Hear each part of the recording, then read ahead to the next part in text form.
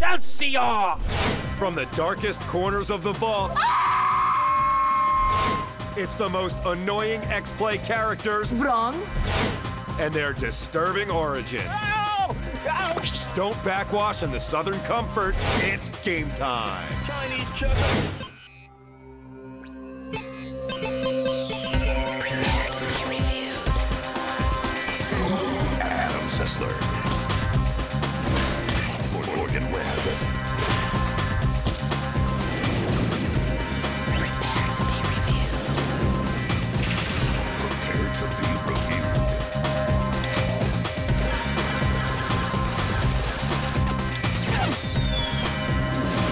This is XPlay. Hello and welcome to XPlay. Our show runs on sweatshop intern labor, unfiltered cigarettes, and you know that gin brand gin. What Morgan's saying is that we're a lean operation. There's not a lot of redundancy here, and there aren't a bunch of spare parts. So the fact that we took off 3 non-consecutive days during the greater winter holiday season arc means we have nothing new to put in today's show. So we had a television studies major from Cal State Northridge. Go Matadors! Hey, let's say schools have matadors now? It used to be the Fighting Armenians, but, you know, they were protests. As I was saying, we got an intern to dig up clips of the very first episodes where our most beloved characters were born. Classic origin stories of such characters as Bob and Steve, Ratty hand puppet, someone else, the old man guy who may or may not have a name. Stumpy Hazelton. Everyone's favorite testicle-crushing ass cookie baker Johnny Extreme, and many others. And by many others, she means the Yu-Gi-Oh gang. So, in conclusion, we've taken the parts of XPlay that we do just to amuse ourselves and assembled them together into a show which will provide almost no valuable information. But it will have wigs, oceans of wigs, enough wigs to populate an AME church on Sunday morning. We begin with one of our most venerable characters, a wide-eyed Hyrulean boy whose quest for true love has been one of the overarching storylines for the 27 years XPlay has been on the air. So here's the very first segment that featured Drunk Link, our review of The Legend of Zelda Minish Cap. There is good news in the world for anyone that has poor depth perception. Capcom has finally released its new 2D game for the GBA. You heard me correctly. Both of the glorious dimensions will be on display for all to see in The Legend of Zelda The Minish Cap. And they've never looked so good. The world of Hyrule is holding a yearly festival when the inevitable happens. Zelda gets in trouble. She's turned to stone, and once again, Link has to save her. I always tell her, don't get kidnapped. Pfft, Legend of Zelda should be Legend of that dumb can't stay out of trouble. Yes, Link is the bearer of a heavy burden. He must journey through the land to reforge a long broken sword. It is the only way to break the curse and free Zelda. I mean, why is it always called The Legend of Zelda? I'm the one doing all the work. I mean, I gotta fight for a subheading. Link to the past. Worst pun ever. The Minish Cap is your typical Zelda fare. You'll run around ripping up vegetation, smashing vases, and stepping on blocks. You'll also find some new friends in the Minish village, and a really annoying talking hat. A talking hat? A talking hat? I thought that ocarina was a pain in the ass.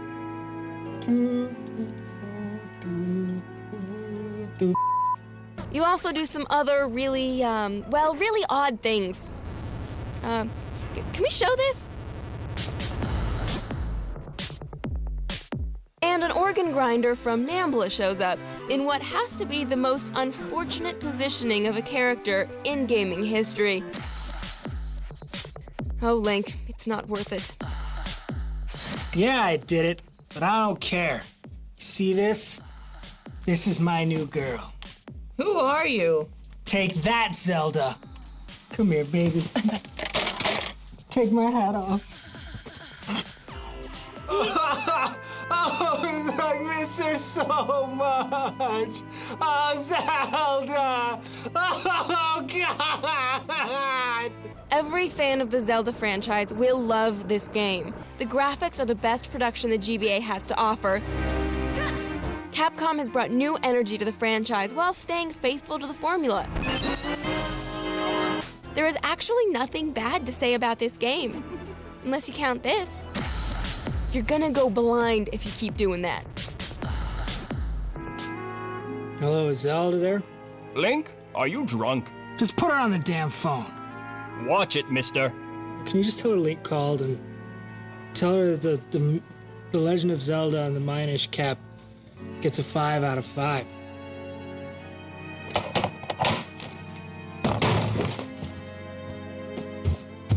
What are you looking at? To answer the one question that we always get, there's Southern comfort in the bottle.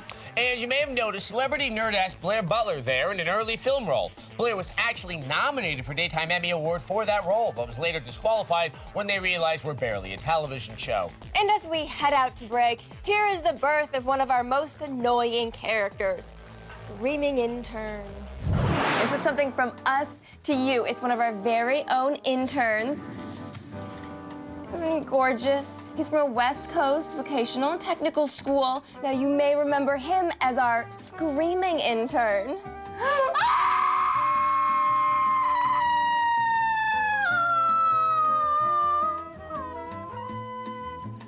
I know.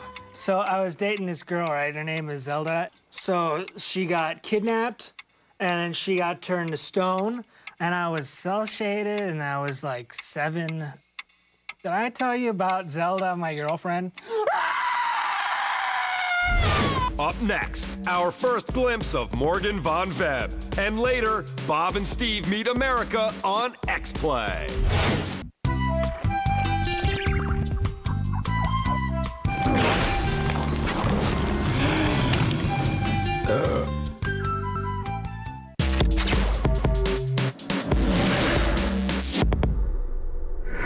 Hello, I am Morgan Von Webb, and welcome to my web of destruction.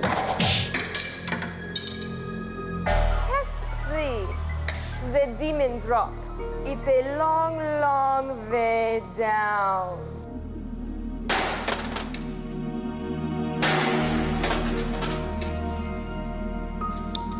Oh, Xbox, there is no way to turn you on.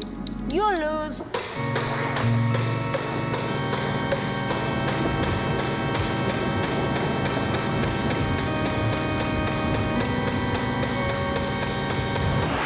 Welcome back to XPlay. That was Morgan as Morgan Von Webb. We're looking back at the origins of the most beloved characters from XPlay. Those need to display our collective acting talents in hopes of getting recurring roles on Ugly Betty next season. But the finest thespians working in basic cable today are those two incorrigible scamps of existential machinima, Bob and Steve. When America needs a hero. When freedom stands alone. When justice needs to be upheld, there's only one place to turn. Through the cover of night, America's top agents will defend our liberty from those who wish us harm. Let us join Special Agent Bob and Secret Agent Steve, two of the finest official, unofficial Splinter Cells. Once I get these files, we'll find the vice president and get out of here. Dude! What? You're an idiot. Now we have to find another terminal. Come on, don't be pissed. Steve, it was a joke. You want to play Navy SEALs? No. Come on, I'll be Charlie Sheen, and you can be whoever else was in that movie. I think Bill Paxton was in that movie. You can be him. I'm not playing Navy SEALs. And Bill Paxton was not in that movie. Dude! What? Let's finish the job. Can we just drop it? He wasn't in the movie. Jesus, did you really need to kill him? What? Dude, this guy had the job of patrolling the sewers, and you just go and break his neck? Wait, what are you doing? Goodbye, sewer boy. Man, that would look great in my living room. Hey, we should do a Trading Spaces. No. Come on, it'll be fun. You can redo my bathroom, and I'll do your living room. Yeah, that's totally how I want to spend my day off. Fixing your bathroom while Navy SEAL Sheen turns my living room into a bad 80s movie. It came out in the 90s. It still doesn't change the fact that Bill Paxton wasn't in it.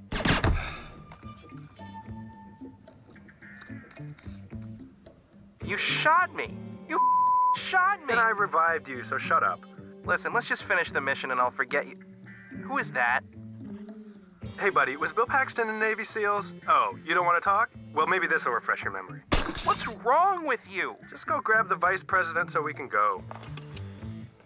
I'm glad we're alone. My partner just doesn't understand how romantic time alone with an insignificant guard can be. Just take it easy, Mr. Vice President. Everything will be all right. We don't want to hurt you. You're a wonderful dancer. I can tell you enjoy this. The look on your face says it all. What are you doing? Nothing. Right. Can we just do this? Your hair smells like ginger. Identification. All right, it's Navy SEALs time, so just don't break the computer. Dude, that was not my fault.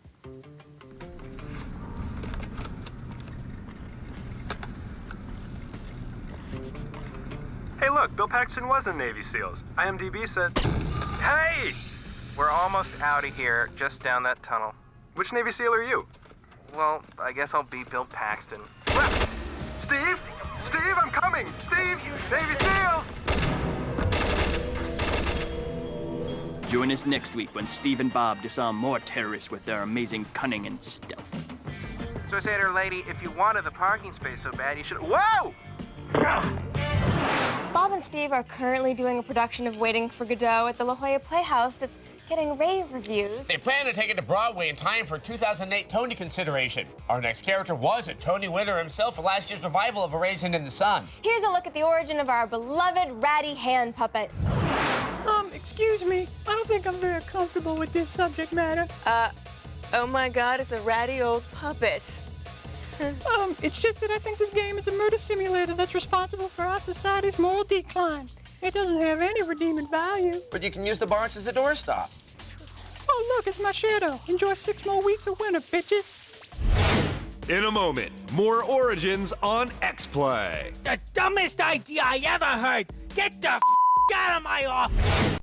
Please welcome eternally respawning co-hosts Morgan Webb and Adam 2.0. Welcome back to XPlay. I'm Adam 2.0, a younger, hipper version of Adam Sessler. You know, you really do look like him. Thanks. I was cloned in his image with a few modest improvements. I have a USB port. Do you want to know where it is? Ew. What? You can stick a dongle in it. Ew. See? That's exactly how you would have responded if the original Adam had said that. Damn, you're right. And I can introduce segments just like the first Adam Sessler. Here's a review of Splinter Cell Chaos Theory. Welcome back to XPlay. Today is a theme episode, and we're sorry, but we're looking back at the very first appearance of some of our most beloved characters. Next up, the only character on XPlay with more questionable bladder control than Adam, Stumpy Hazelton. Welcome to Gaming History with the witty Stumpy Hazelton. 5 pennies for an apple. 9,999 was the day this generation was born, with the ill-fated Dreamcast. Games like NFL 2K and Sonic Adventure made sure that a lot of people bought it. And it was the first time I could play against my kinfolk across the holler. You just take this here cord and plug it into that there hole. Easy as pie. Yeah. And now the Dreamcast controller. Where did I put that thing? No! Oh, God, it's bad. Daggone bad. Let's see, where was I? Oh, yeah. PlayStation 2. Boy, those games was as ugly as my second wife. Jaggy as a bandsaw blade. There wasn't nothing to play. But people still bought it. Then they went and made all these hippity-hop characters that I don't care too much for. Whoa, this is great! What, over here? Yeah, the Dreamcast died like a coon in a bear trap. I'll never understand it. Bill Gates, the city slicker he is, decided he needed more money. So he made the Xbox. Oh! The damn heaviest machine you'll ever see. It made things awful pretty, and everyone was playing that shooting game, Halo. And they kept playing that shooting game while they waited for another shooting game called Halo 2. I need a weapon. Right this way. In between, there was a few good ones, but that sucker sunk in Japan like a burlap sack full of kittens in the Mississippi. Then there's the GameCube. Nintendo wanted me to plug everything into its purple lunch pail but games. Oh, no! You plug the Game Boy in here, and you plug the online thingy here, which they suckered me into buying. It's the bottom one. Too many holes. Then they go and tease me with this here Zelda game. It was a thing of beauty, but then they went and made it so I wouldn't like it. In conclusion, the old PlayStation 2 did a lot of ass whooping because it had games for people who work at fast food restaurants. Join us next time when Stumpy explores the PSP. Where did daggum games go? I think I broke it. Stumpy actually came about during a brief G4 revamp when all our programming was targeted to surly retirees. Right. To learn more about G4, come on over to g4tv.com/xplay where you can watch our reviews, you can read our reviews, and you can even taste our reviews. We have impressive web technology. It's Roger the Stan Lee experience. He's not Stan Lee, but an incredibly inaccurate simulation. Kids, please cover your ears.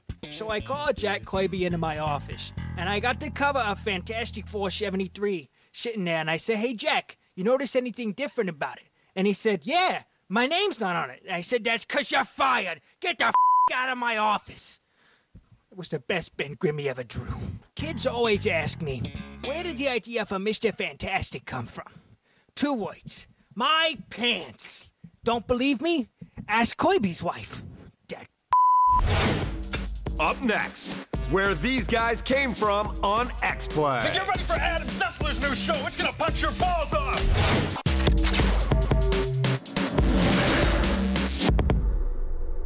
Producers and I got together and we found a group of Pokemon players for you to play with. Really? Right over there. Oh, boy! Come on, bitches. I'm all in, son. Yeah! You guys play Pokemon? Pokemon? This is Yu-Gi-Oh! Town, mother. You're the wrong hood, Holmes. Yeah. Really, Chew? What's with you, man? I'm a Yu-Gi-Oh! son. You know, the best part of this job is helping a man feel good about himself. Well, my work here is done. Be sure you tune in to the next Sensitive Sess. We're taking a man with a fear of nerds to Gen Con Anaheim. Welcome back to XPlay. We are perpetuating XPlay lore by showing you the origins of all of our favorite XPlay characters. My favorite XPlay character, for the record, is Telly, the FCC Standards and Practices Bolt. You? I'm my favorite XPlay character. Actually, Fat Bald Gay Guy is a close second, though. He sure is fat, bald, and gay. Good eye. Yeah. Since the show is almost over, let's just get a bunch of the rest of them out of the way. Here you go. Once again, your explosive hosts, Morgan Webb and Johnny Extreme. Yeah!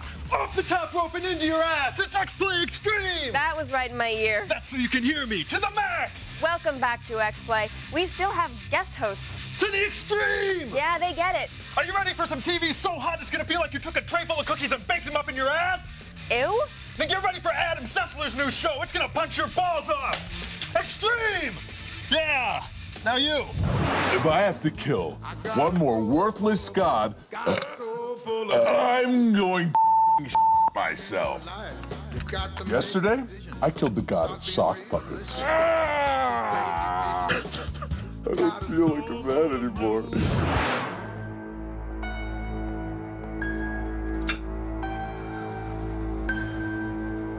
I am a patient man. Call Adam or Morgan. They'll tell you who I am. Your friends cannot save you now. Make no mistake, you will not leave this place alive. Julio del Montalban. Julio? Prepare to be shocked with Shad Grimgravy. Hello and welcome to the horrifyingly true world of video game violence. I'm your host and guide, Shad Grimgravy. And yes, it's true. Inside the confines of a harmless world like video games, chaos reigns. Chinese checkers, Clue, and the game of life. These are games, but not like these. Oh, hello.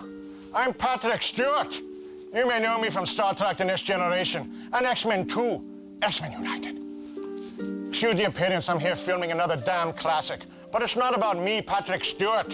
I'm here to talk about an exciting, fascinating video game for 2005. But it's not on the Xbox. Oh, no. This is Splinter Cell, Chaos Theory. Fully engaged! We get calls like this all the time. Domestic abuse situations. Old boyfriend comes back, doesn't like what he sees. We'll take care of it. Hey, sir, put the weapons down. Man, step away from me. Don't you yell at me! Hey, put the weapons down. But they're not. Slowly, put them down slowly. Right. What's this? What do we got that's here? That's not mine. Oh, that's not this mine. Isn't yours? Then whose that's is it? not mine. He gave it to me. It's his. Hey. Whoa, stop right there. Where are you going? Sykes, get on that. Don't fly. And now it's time for the XPlay replay. Today's episode was self-indulgent. Yeah, since there are no scores, we're just gonna have to give you a moral for the episode. Let's go with measure twice, cut once. Sure. Okay. This was a special Origins episode of the television show called XPlay.